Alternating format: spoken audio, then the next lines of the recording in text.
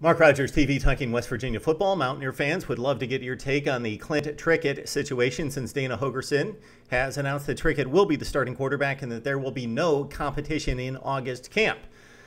Trickett, we first saw him hit the scene at Florida State in that loss against Oklahoma in Tallahassee a few years back when he came in relief of E.J. Manuel.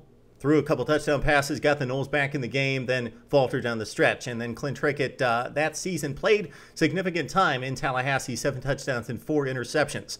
Still, he transferred with the emergence of Jameis Winston. He knew that he wasn't going to get much playing time at Florida State. So he transfers to West Virginia, did not start the season in 2013. Then really his shining moment was that upset at home against then number 11 Oklahoma State, 24 of 50, 309 yards passing, a touchdown and 2 interceptions. But overall, Clint Trickett did not have a great season at West Virginia. I'm a bit surprised that Dana Holgersen has gone out and said there's no competition in August camp.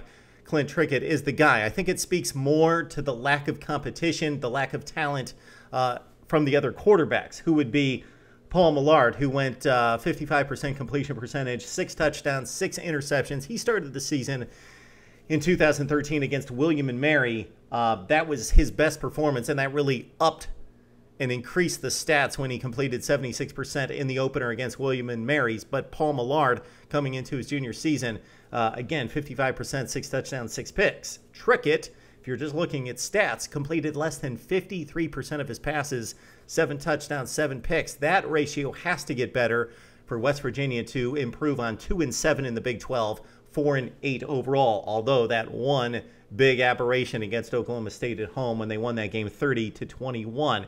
You also had Skyler Howard. You had Logan Moore, who's played wide receiver at West Virginia, at least listed there on the depth chart, played more of it in practice than actually on the field. Those two guys to the wayside as well. So it looked to be a Millard versus Trickett battle. Trickett wins it. And again, would love to hear from West Virginia fans because it sounds very much by default Trickett as the starting quarterback. He did put up some points in the Big 12. 30 against Oklahoma State in the win that we mentioned, 42 against Baylor, 27 against Texas Tech, 40 points for the Mountaineers against Texas. They put up 44 against Iowa State. All these losses, though, except for the Cowboys game. But K-State really put the clamp on Trickett and the West Virginia offense at 12 points in a 35-12 loss.